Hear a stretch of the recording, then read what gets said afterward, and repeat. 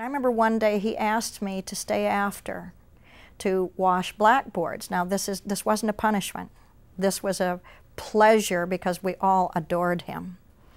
And while I was washing the blackboard, I'll never forget this, he had My Fair Lady, he put on My Fair Lady.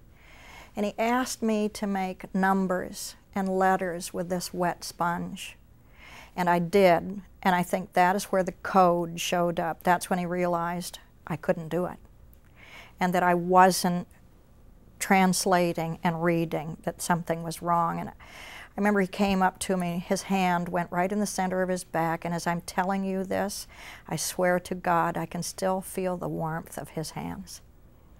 And he slid down next to me and he says, "Oh, honey, I think you have something that has a name." He said, you feel dumb, don't you?" And I remember just bursting into tears and wanting to run away because of all people, I wanted him to like me. And I thought if he knew I was dumb, he wouldn't like me anymore. And instead, he opened the world up. He paid out of his own pocket for a specialist to work with me. And this was before we had reading specialists like we do now. And I can't tell you what method worked. We did colored acetates, we did balance board, we did literally physical exercise, M.C. Escher paintings, I mean, you name it, we did it.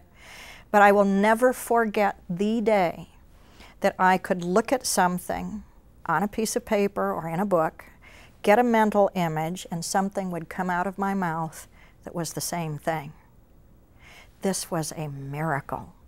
So I said one word, and it was right. Then pretty soon it was a sentence. It was right. Pretty soon a paragraph. And then finally an entire page. So he changed everything for me.